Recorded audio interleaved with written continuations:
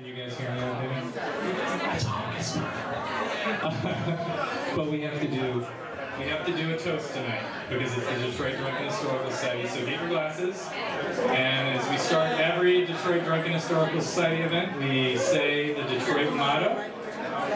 We hope for better things that will rise from the ashes. So let's say that now. We hope for better things, it will rise from the ashes. Cheers. Okay, I'm sorry for shouting those people in the back there. Not Stroh. So finally, what you came here tonight, you didn't come to hear us speak. You probably didn't come here to eat and drink, but I hope you do. And please, please be good to your servers. Be good to the Dakota Inn. Be great to Carl and his family here. They've let us come in here and take over. So keep buying more booze, keep buying more food, please. I'll announce the winner of the trivia contest after the talk. But now I got to introduce our speakers. To your right is Mr. John W. Stroh III. John has been the chair. Yes.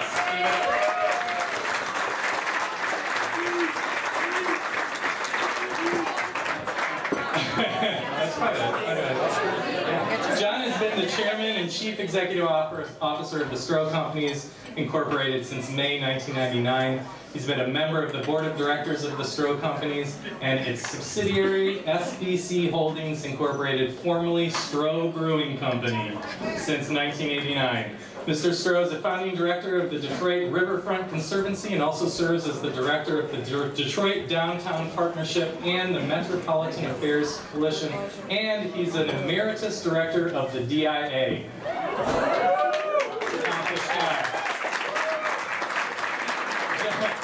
John, not to be outdone, is sitting next to Mr.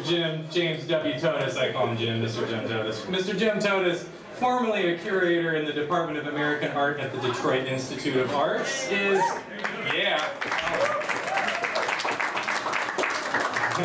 he's currently the Director of Collections, at the Museum and the City of New York. Alright? And he's also the author of the Guardian Building book, which you saw here below, and he's also a scholar of different subjects related to American art. Give it up for Mr. Jim Tottis.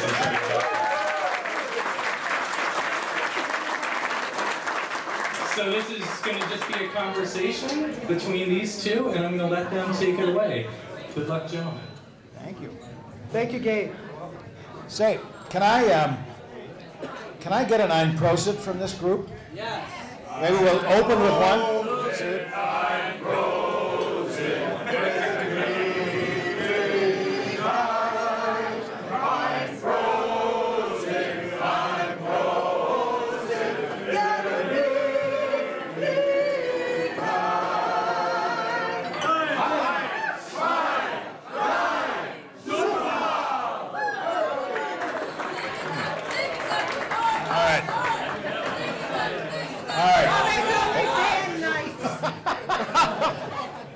Well, I was really quite delighted and surprised to have been asked to come speak to the Detroit Drunken Historical Society, and I had the opportunity to tell a couple of people that I had been so invited, and I described the organization, and I got this jaundiced look, like, what?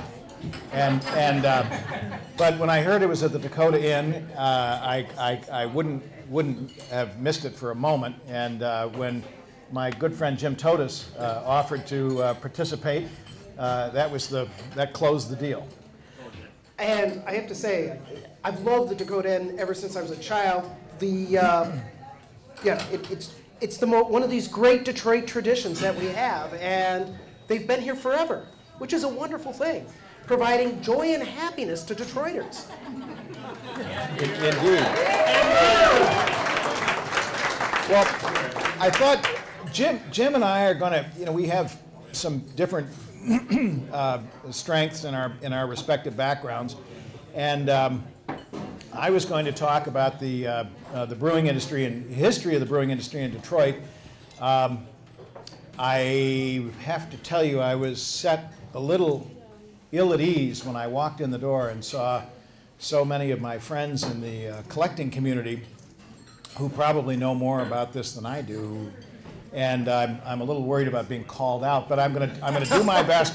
I'm gonna do my best to limit the errors or be substantially correct wherever possible. But I think if I could just launch this with Detroit is, of course, like every city in America, a city of immigrants.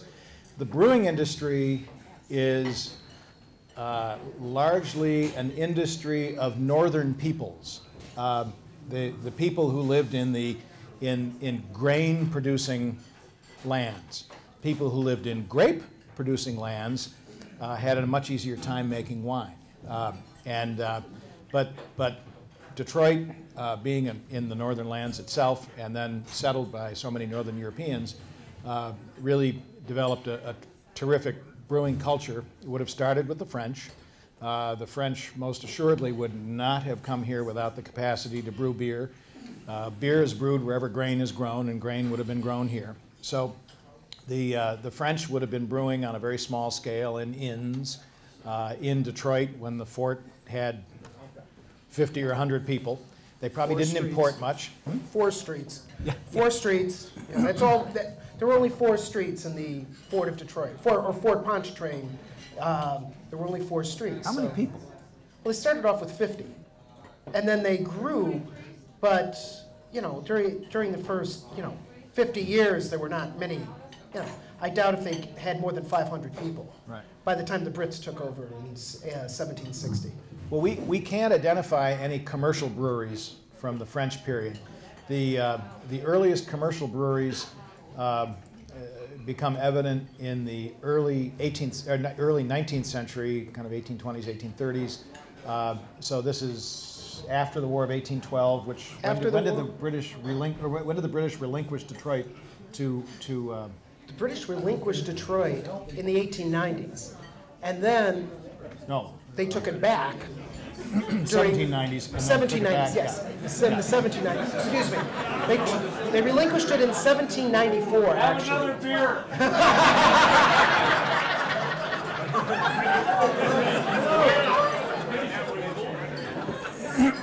The British, they relinquished the city in 1794.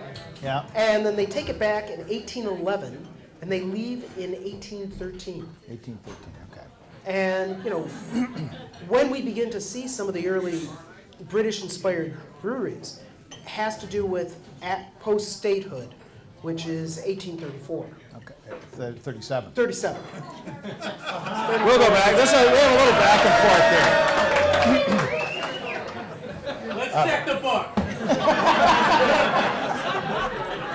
Well, so the British type breweries were mostly were ales. They were all ales, and frankly, all beer, for thousands of years were what we would today define as ales. And an ale is fermented. An ale is a beer that is made with grain that is the starch of which is converted with the enzymes in malt, and then it is mashed, mixed with warm water, hot water to activate those enzymes to convert the starch to sugar, and then they strain the liquid off and put yeast in it, and the yeast eat the sugar, and as my beer school professor said, the yeast tinkle alcohol and poop CO2, and so all the beers that were made up until the early 18th or early 19th century would have been ales. They were fermented with top fermenting yeast. That would be a yeast that ferments at a high temperature and creates a lot of foam and bubbles, and the yeast rise to the top once they are finished fermenting the sugar. Much like yogurt, beer is a very healthy thing that helps balance the bacteria in the intestinal system, and therefore is very good for you. Yeah, but it works for me. Yeah. So the key element that the next step in the brewing industry in Detroit was the arrival of the Germans. And basically most good things that happened in America can really be traced back to the arrival of the Germans.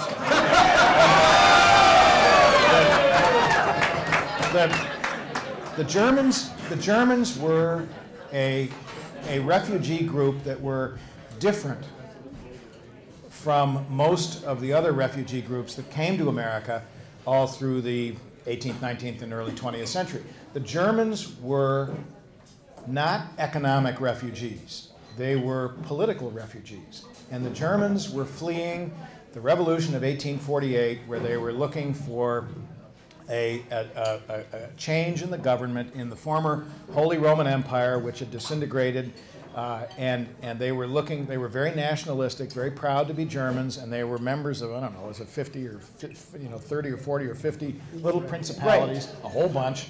The revolution failed, the Prussians won, the revolution failed, and the people who left tended to be the educated, I would call them, at the risk of sounding too red, the bourgeoisie class. And so they went all over the world, and basically wherever they went, they brought with them the brewing technology that they knew in Germany. And they came to America in the late 1840s. Both my sets of my great-great-grandparents came here at that time, along with the great waves of Germans that started all the major breweries in the United States, the Busches, the Pabsts, the Millers, the Schlitz family, Joseph Schlitz, and the Uihlein family, who were his heirs. And they brought with them a technology that had developed quite recently before their departure, which was the fermentation of beer using what is called a lager yeast that sinks to the bottom. And that product, because it sinks to the bottom, you need to draw the liquid off the top instead of, to get to the yeast to recrop it in the next brew. And that beer was then moved into a different tank, and it was, they found that it got better the longer you left it in that tank, so they stored it. Lager is a German word for storage. So Pilsener beer, the Pilsener style beer that developed in the Sudeten German territory that became Czechoslovakia, became the dominant beer style globally within a very, very, very short time of the German emigration. Yeah. In the 1840s. Within less than 20 years, the British breweries, or the British style breweries, the ones that were making ale in this city, had disappeared. And I think, as it's pointed out in the book, by the 1880s, there were only 2 left. Because the new style of beer that came with the Germans was so much more appreciated. It was a different type of brewing. It was a clearer type of ale, and it really leads to what we think of today as American beer. And the great brewing families made these, which brings us up to the 1893 World's Fair. Where it all came, well, where it all came together, kind of. Yes. Well, that was, you could describe that. I'm not sure I know the importance of that. The World's Columbian Exposition, which was the Chicago World's Fair of 1893, was America's second greatest World's Fair. The first was when America announced to the world that it was a regular country, it was not just a mere colony, and that was the centennial that was done in 1876 in Philadelphia. Some years later, Chicago does the Great World's Fair. The city is called the White City. The leading architects in the country designed the buildings. McKinley and White are there. Daniel Burnham, who is responsible for 3 of downtown Detroit's standing skyscrapers, the Dime, Ford, and Whitney buildings, was the master planner for the World's Fair. They brought in great artists from all over the country, and as well as European artists. It was completely electrified, which was a very new technology. So at night, it was all illuminated. So this was a really significant turning point in the art and architecture of America. But it was also a moment where you had other great achievements. And one of the most important achievements was, for Detroit, that the Stroh Brewing Company won the gold medal for the best beer at the World's Fair of 1893.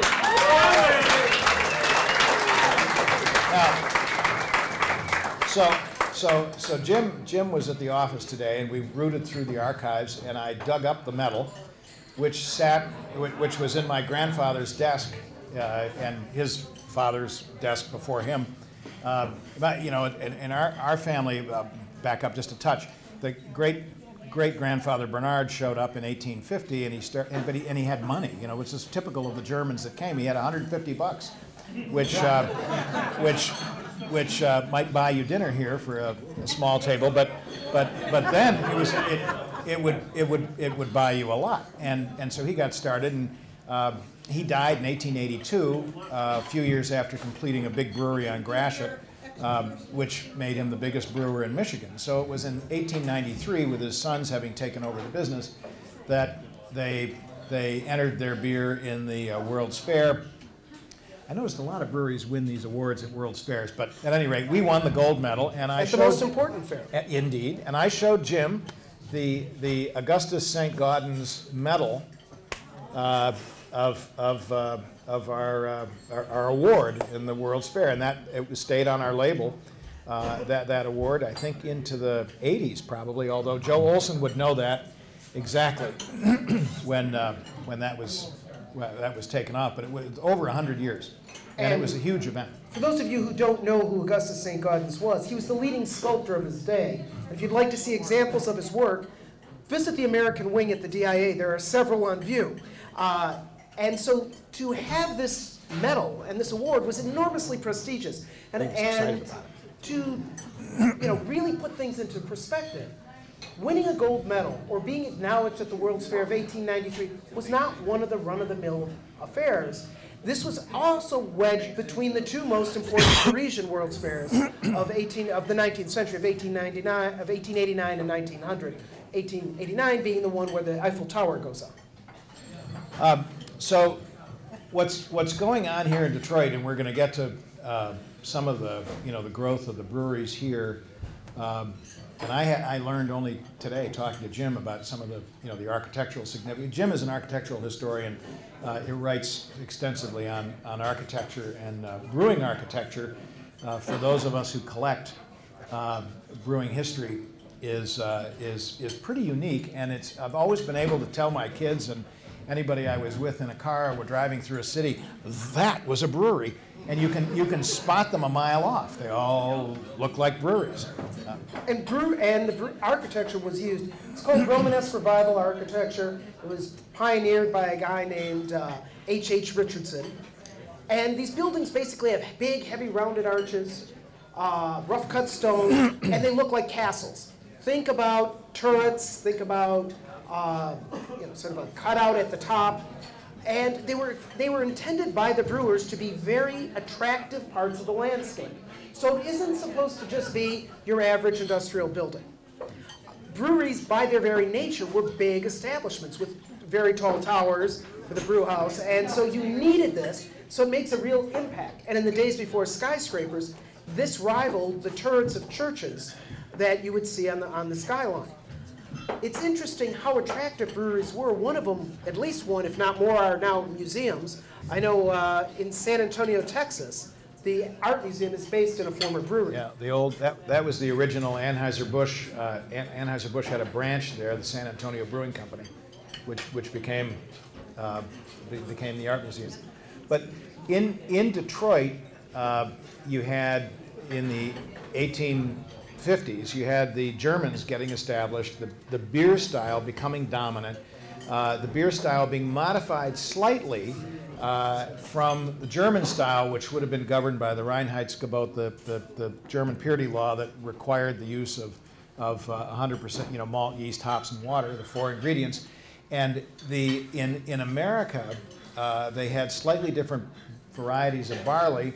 And I don't want to get very scientific here, but they had slightly more what they call diastatic power. They had more enzyme activity that allowed them to convert the sugar, the starch in grain into fermentable sugar.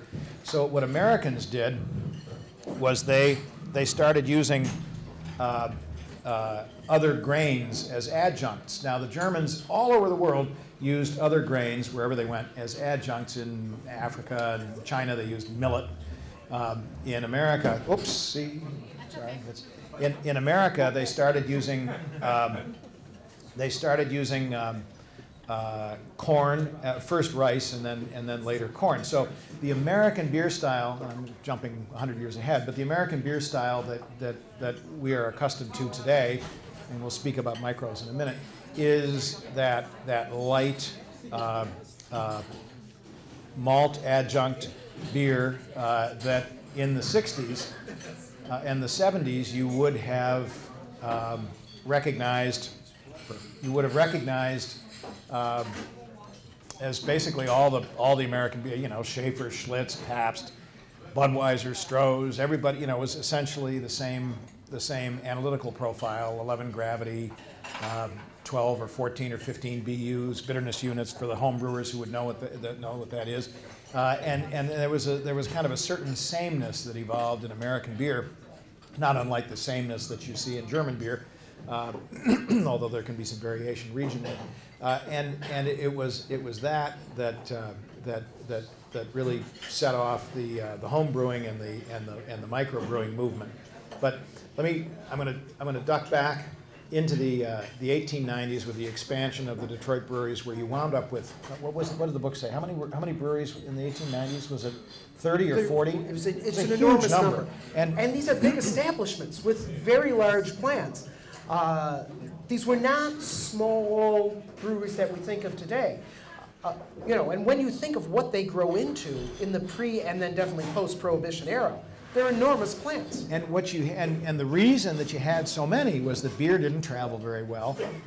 Beer was a product that was best consumed locally, and it was really Anheuser-Busch and Schlitz and to some extent Pabst who sort of developed this great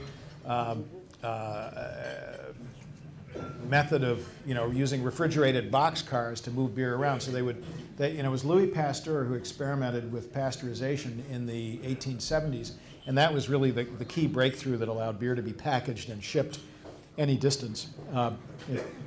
There was enough yeast and bacteria carryover from the storage tanks that could, at room temperature, ignite spoilage.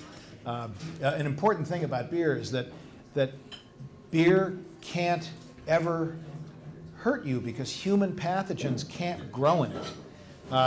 The pH is too low. So one of the reasons that and Jim knows this story far better than I, but you know, America was a besotted country in the 18th century because you couldn't drink the water. God knows you wouldn't drink the milk, and the only thing that was safe was beer, beverages. Cider, distilled beverages, water mixed with, and the kids drank it. Everybody drank it because you'd be poisoned if you drank the water. Literally, people would drop dead from drinking water.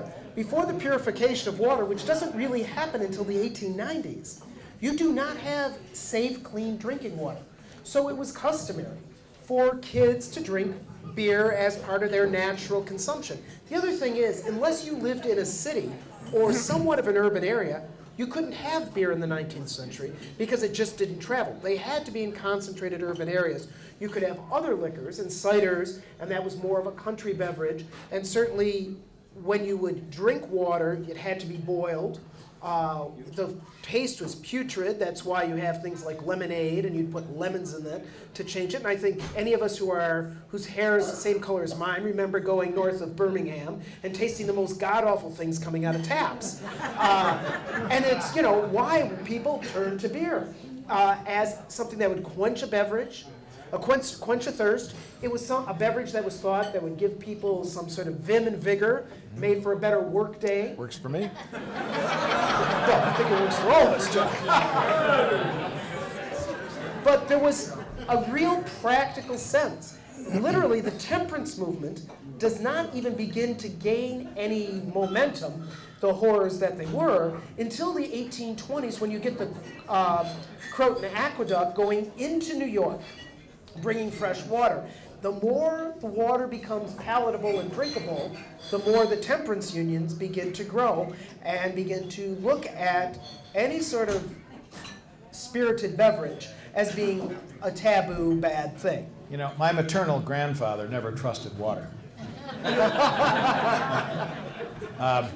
Well, you know what W.C. Fields said about water. Yeah, and it didn't end well for him either. But at any rate, but so what happened in Detroit is you get this great evolution of these great breweries like Voigt and Kling and Stroh and Tivoli, Pfeiffer, E&B, Detroit Brewing Company. E&B and Detroit Brewing Company are still standing in the Eastern market. Most of the Germans settled in that area, so you had a really big concentration of breweries there.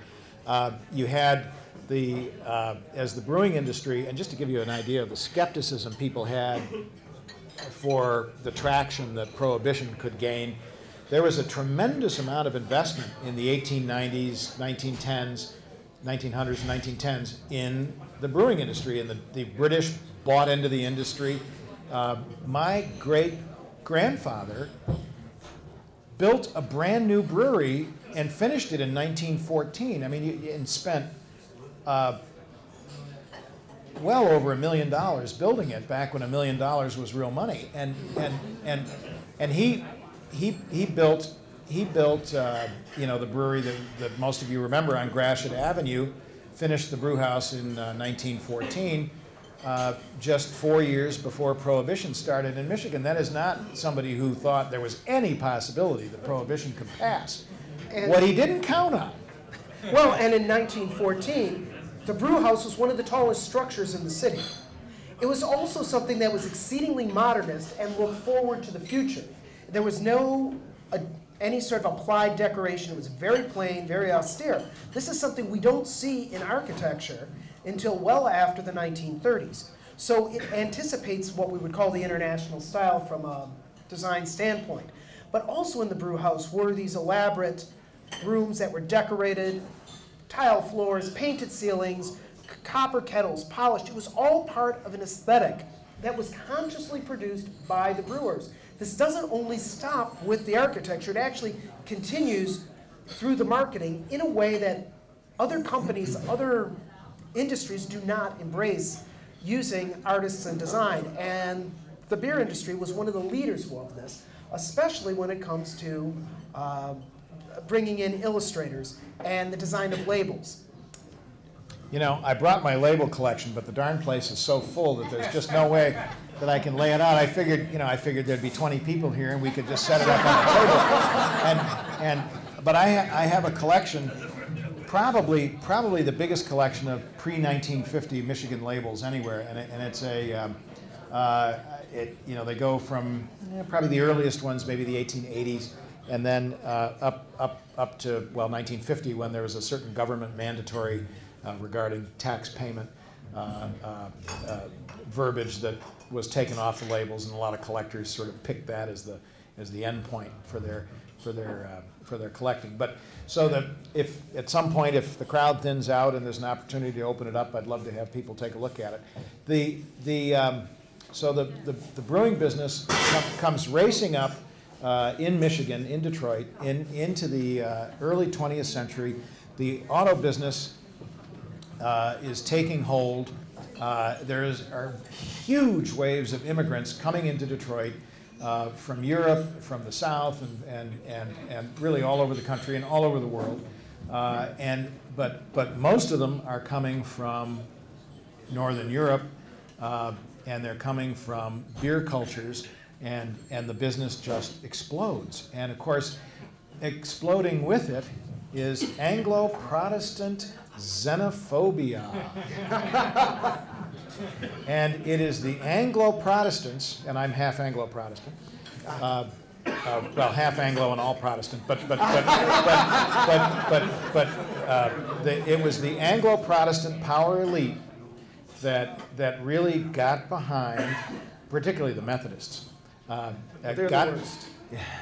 that got behind Prohibition and started pushing it, and they incremented away, starting, really seriously in the 1880s and 90s, but incremented away and started electing Congress people, well, started electing dog catchers, started electing council people, started, drain commissioners, and then finally, congressmen and senators, until they began to really get some traction. So but what really put Prohibition over the finish line was, the failure of the Nicky Willie letters in the summer of 1914 that ultimately culminated in August. Germany marching through Belgium in a most brutal way on their way to Paris to give the French their perceived just desserts, and that war obviously slogged on way too long and was one of the great horrible events in world history. But what it did was it turned public opinion in America against the Germans. And the Germans were really represented by the brewers, and the Germans, who were our engineers, our architects, our bankers, our professional class, dominated the professional classes in America, and still do. I mean, 30% of Americans are of German descent, or 35%, some huge number, so the Prohibition was finally pushed over the finish line. There was a great sinister cabal of interests that came together to do this. It was the, women wanting to vote. Can you believe that? And, oh, yeah. And then John Vivian's in the room. Just temper that. And then I'm going to get a tomato in the forehead. And then the other thing that was going on was you had the progressive movement, the labor movement, that was angling for wealth redistribution and income taxes. Well, there was no income tax in this country until 1913, and that legislation was pushed in a sort of a coalition, but really led by the Anti-Saloon League and the Prohibitionist movement, because how did the U.S. pay for its government? Through the tax on alcohol and spirits.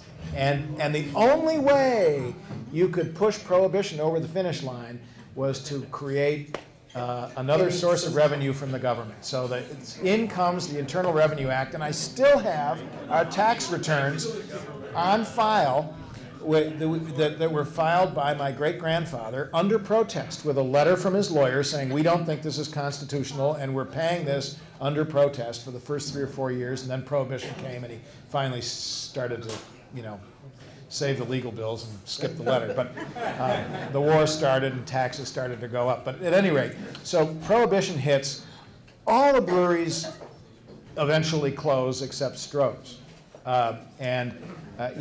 They all decided that, all of them looked for ways to use their physical plant to make money. So they got into the soda pop business, they got into the, we got into the ice cream business, warehouses, cold storage. But we also made near beer. Now, near beer, who's ever had it, non-alcoholic beer, used to be, although actually Bitburger Drive is pretty good, but it's generally a pretty heinous product. And especially in the Dark Ages, the way you get alcohol out of beer is to heat it up. Well, one of the great enemies of beer, once it's beer, is heat, and it really spoils the flavor. So you'd make beer, and then you'd run it through a dealcoholizer, which basically boils it. You'd use vacuum distillation so you could lower the boiling point so it wouldn't harm it, the heat wouldn't harm it quite as much. But near beer, if you see the labels in my collection, they invariably say, serve very cold. And you'll still see that. I mean, if you looked at a can of O'Doul's, it would say, serve cold. And there's a reason for that. But ultimately what happened was all the businesses in Detroit, all the breweries in Detroit, got out of the near beer business by the end of the 20s. And lo and behold, Stroh is the only one making near beer. And so as the ill wind of Prohibition began to lighten up and there was a sense that it might eventually go away after 15 years, we had a cellar full of beer. So come April, actually it was May 10th, I think, 1933, we shipped the first barrel of beer. And and we had, I think, a monopoly for probably the entire summer. And all of our Milwaukee friends also were brewing, so they had, Pabst got a foothold here. But there's the famous photograph of your grandfather serving Fred Alger, the first beer on Victory Day. Yeah. When people are allowed to drink again. But we need to back up a little bit, because in talking about Prohibition, you have to keep in mind that there was a big debate whether wine would be included or not, because of the very group that John was talking about did not want to give up wine.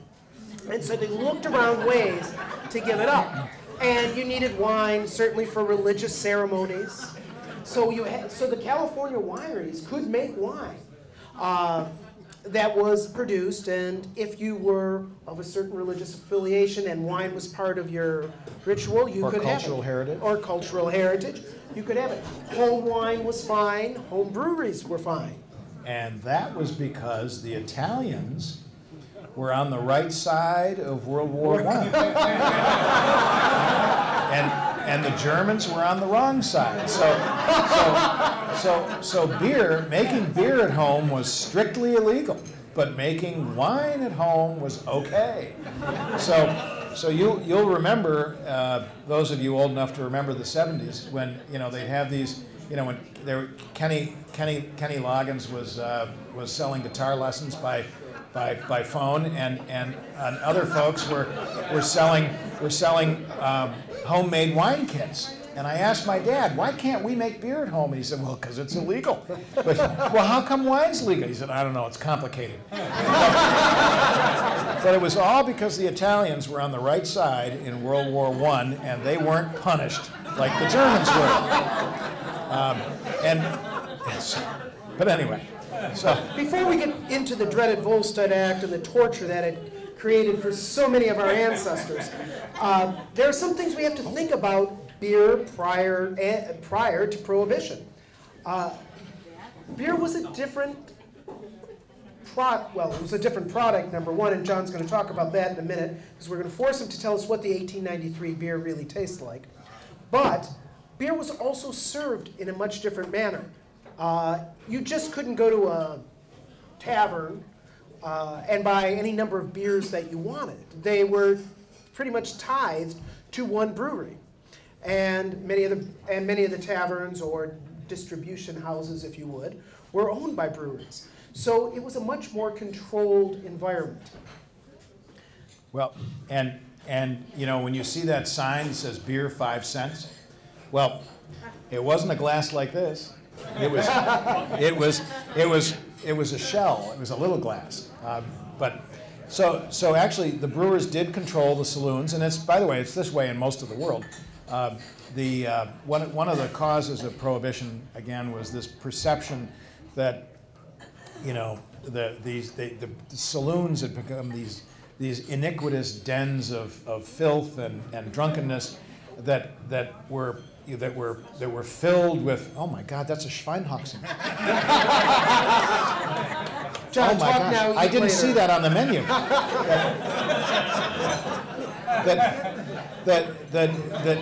The saloons were these filthy, dirty places filled with swarthy immigrants smoking cigars and getting drunk and spending their children's milk money on beer and rent money and so. And that perception ties into the early advertisements. The advertisements of the 1880s, 90s, the first decade of the 20th century. Oftentimes, breweries used kids as part of the advertisement program. A family product. A family that drinks together stays together. For home use. And so you had these magnificent illustrations of these young kids. Your family had a little kid. Where's Christopher? The Munich child. Yeah. In a red cloak, running around, delivering beer, Christopher couldn't find his red cloak today. But, so it was a launching pad for the dry crowd to say, this is exploitation of children. And that, alcohol and beer specifically was bad for kids, when indeed it had been very much a part of everyday life, keeping in mind that really chlorinated water did not come around until the 1890s. So this is a very new idea that people shouldn't be drinking beer on a regular basis. They just didn't get it. They didn't get it. No, they still don't get it. Yeah. So actually, there was a reference to the flavor profile of the beer that would have been enjoyed in the 1890s. And again, because the raw materials were different. Remember, beer is made of agricultural raw materials. There are differences crop year to crop year, evolution of seed and seed varieties, and so forth. So the beer Jim Koch tried very hard to create the beer that became Boston Lager to kind of fit the profile of a beer that would have been brewed in the 1880s, 1890s. And he had to really use quite heroic measures to do it because the raw materials just don't permit it. That would have been a beer for the home brewers with a 13.5 original gravity and an alcohol content under 5%. Well, you can't do that today because the enzyme content of the malt is so, the malted barley is so high that you get a tremendous conversion of all the starch into fermentable sugars, and you would wind up with a malt liquor if you started with a 13 gravity like, say, St. Ives. And calm down. I can sing some of the songs, but I'll bet they won't be as popular as I'm prosing. I can render an Ice Cube version of the St. Ives song. Yeah. Wow, that's pretty good. Yeah, but I'm not going to do it.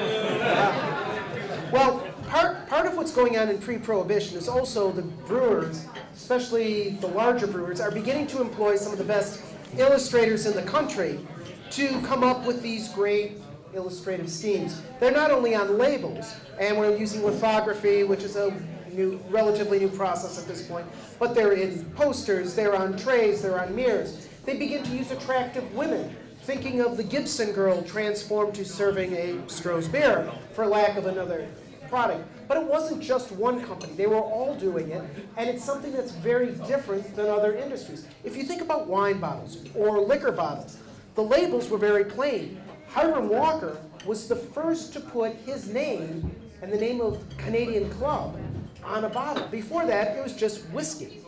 So when you start looking at what's happening with the brewers of this time, and quite honestly, the very decorative labels, there was this idea of aesthetics that goes hand in hand with the brewing industry. And certainly, some of the imagery that they used helped fuel the fires of the dry crowd. So I just looked at my watch and in horror saw that I was 50 minutes into my 30-minute talk.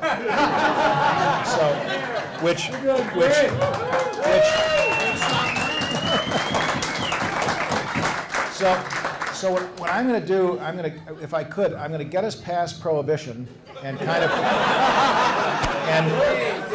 and sort of glide into something that some of us might remember. So Prohibition ends. A number of breweries reactivate, mostly under new ownership. The Global Brewery was under new ownership. Pfeiffer was under new ownership.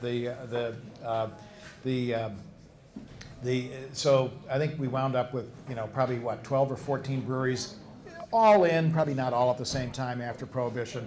You have Old Dutch. What was the Old Holland? You had Old Holland. You had Voigt reactivated and merged with Prost Vons. That's another one. What was it? Regal. Oh yes, yeah. That was like a 2-year wonder.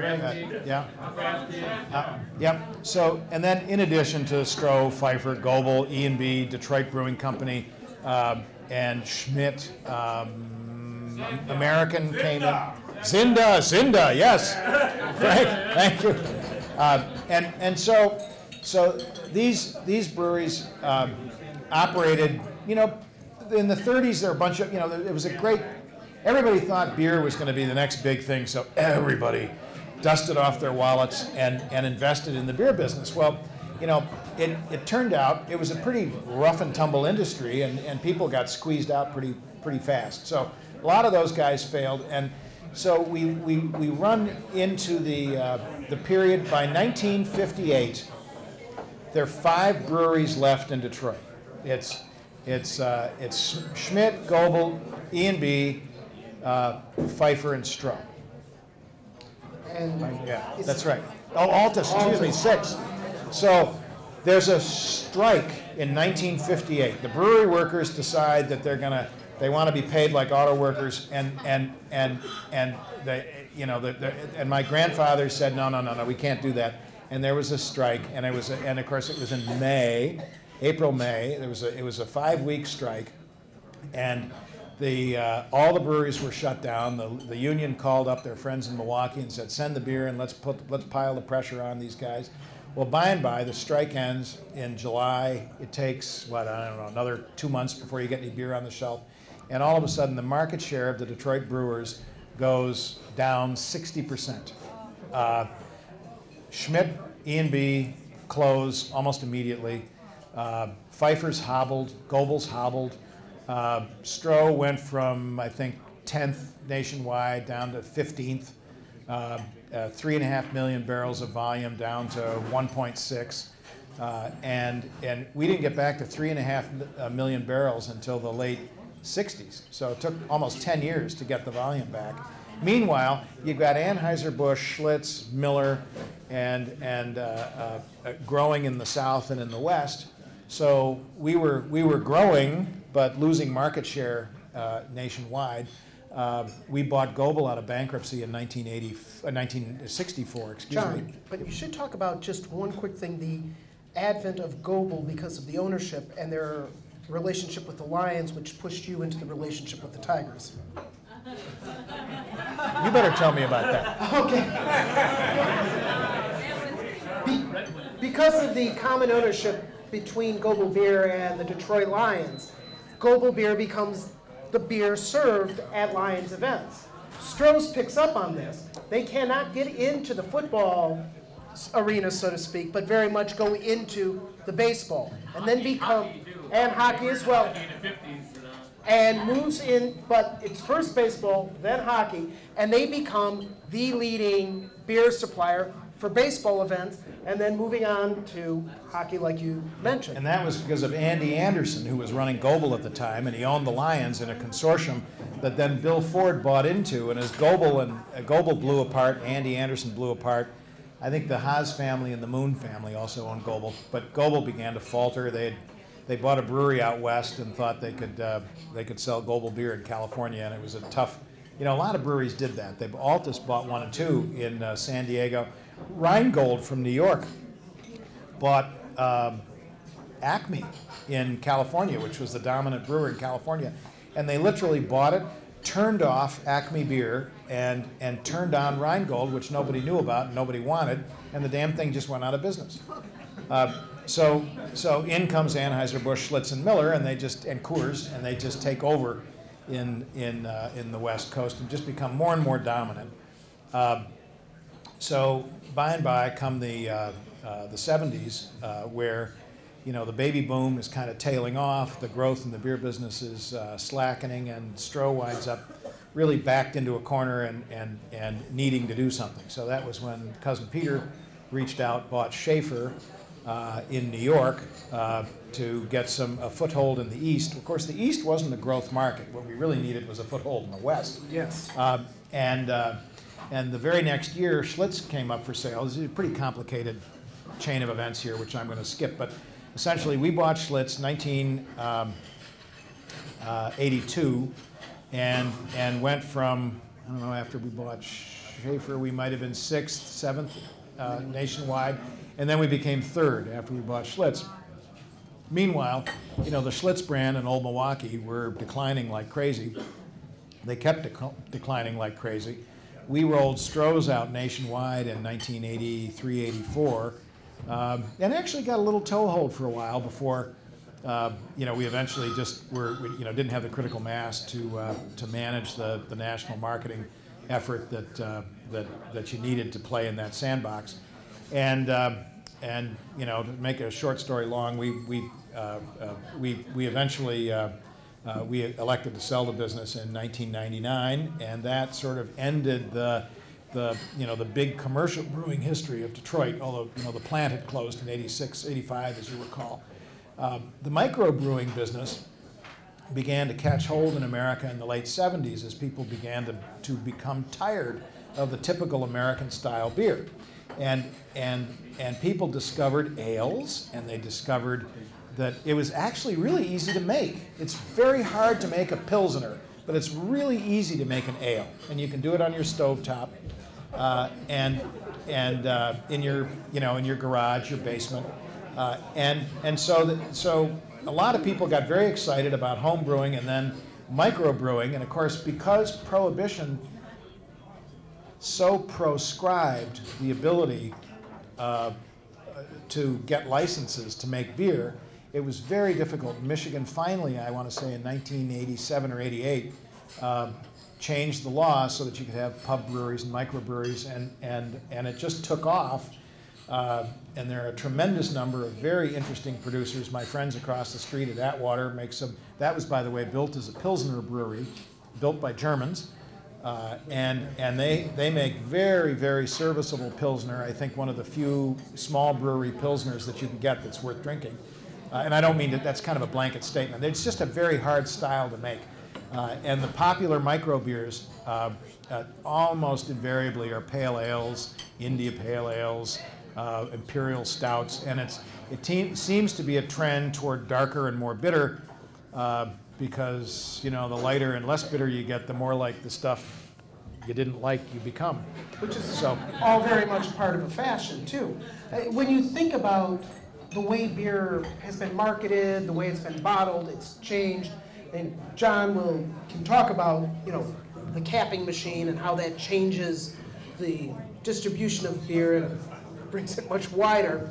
But what you see is an advent of the beer going from the long necks to the cans to the short bottles, and then with sort of vintage beers that were not necessarily particularly successful or popular beers, such as Corona and the one from New York, the green bottle, long neck green bottle, Rolling Rock. Rolling Rock. Rolling Rock. Yeah.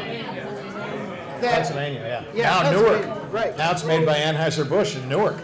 But this is what helps launch back the long necks. Yeah.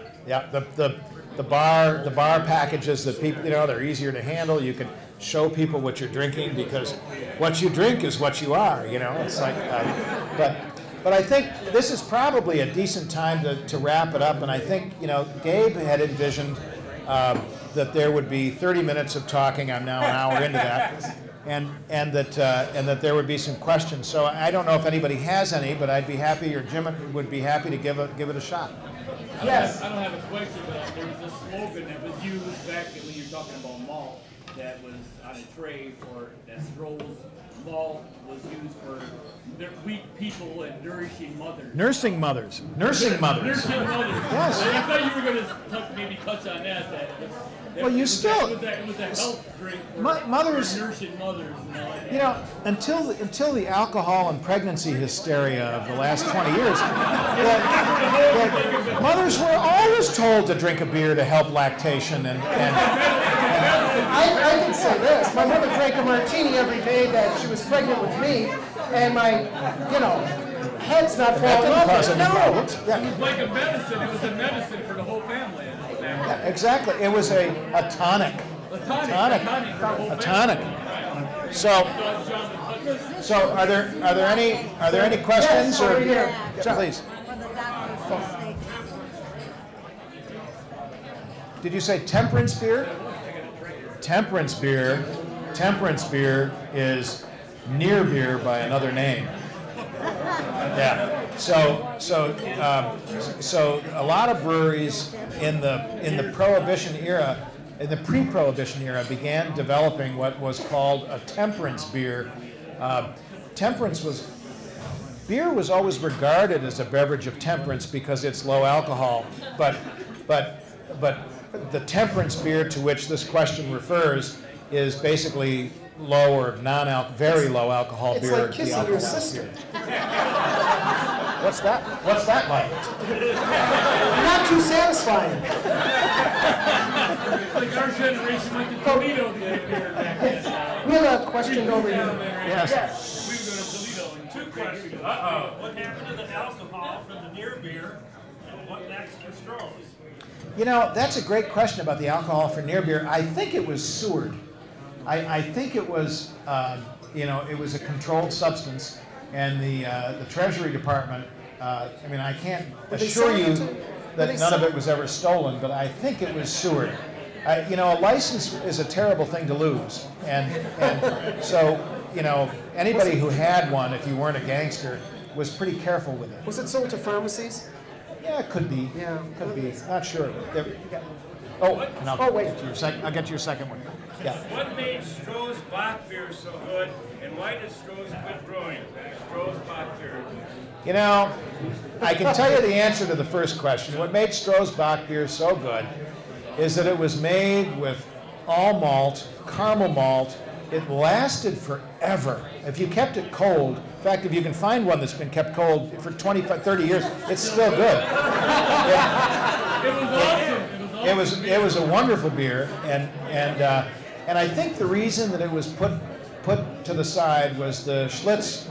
We bought Schlitz, and basically their culture dominated us, and they didn't have a Bock beer, and they didn't want one, and basically they said, "Oh, it's just a nuisance. It's in the way. Got to get rid of it." And so that's, I think, what happened to it. What was the name of the Stroh's premium brand that was on? Signature. That was very good beer too. Yeah, that was a great beer. Yeah, I wish more people drank it. And what happens to Stroh next? I think, it's not inconceivable that somebody in the family would want to get into the beer business someday. But I enjoy drinking it. I'm happy with that for now. So I enjoy what I'm doing in Detroit, and it's. Yes, back there. Was the American labeling influenced by European labeling designs? In the early years, yes, you'd see it. The style of labels you're talking about, the early labels. Yeah, I think that you had your arts and crafts people, your lithographers, and your artisans that came from Europe, and there would have been a strong influence in that. What did you call that style? The golden age of illustration? Yeah. The golden age of American illustration is from 1890 to 1940. And as you begin to see an evolution, the Gibson girl, the more buxom woman with the turned up hair, that is very much an American phenomenon, because you have to think about, at this time, in Europe we're seeing much more of a sinuous figure, something that's moving more into the Art Nouveau, which doesn't really take hold here in the United States. So what most brewers do, and what happens with most labels and most brewery products, it's very much reflective of high-end illustration that is happening in the best magazines that lead to many of the great artists who were, many of the ash can painters, for example, made money before they were successful as illustrators. Sadly, Norman Rockwell stuck to it, and he didn't do very well after. I think it's, how when you go into the wine department, and you see 500 labels that you don't know anything about, and you pick the one that jumps out at you. I think brewers had to do the same thing. There's a fair amount of background noise, and you need to do something to get noticed. So the more elaborate, the more elegant your label looked, the more likely you might be to get picked. And the audience you're trying to cultivate, yes. When they brewed beer and served it in the bars and establishments back then, how did they keep it cold?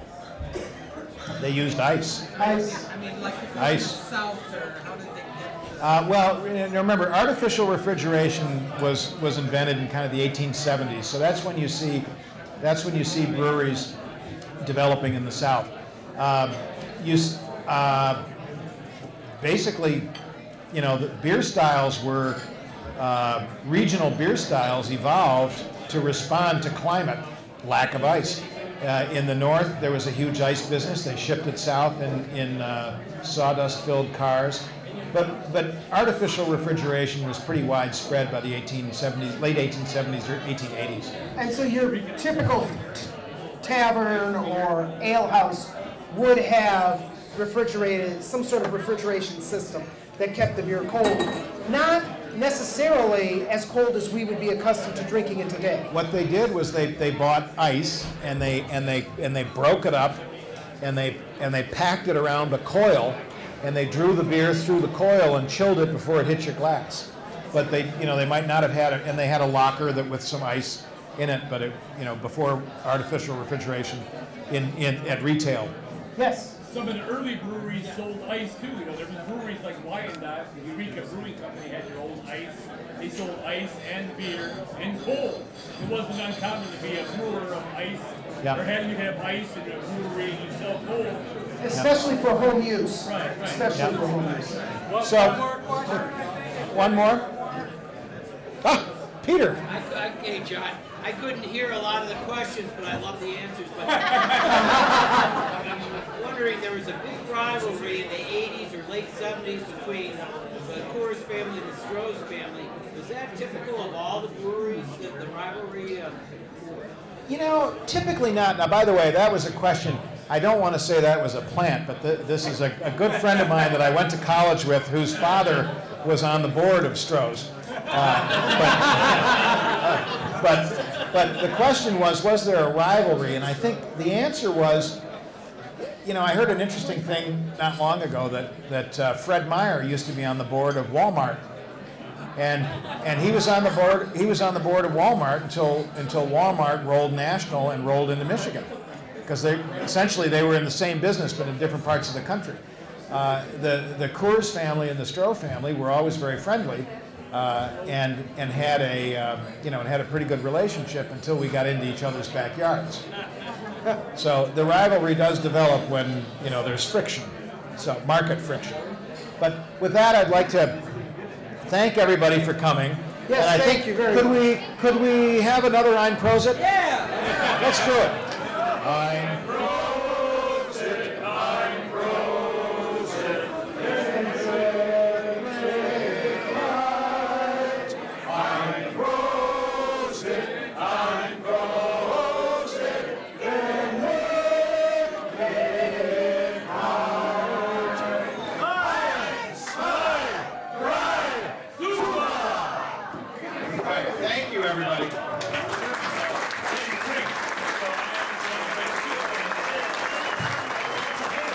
I'm going to force him up there for you.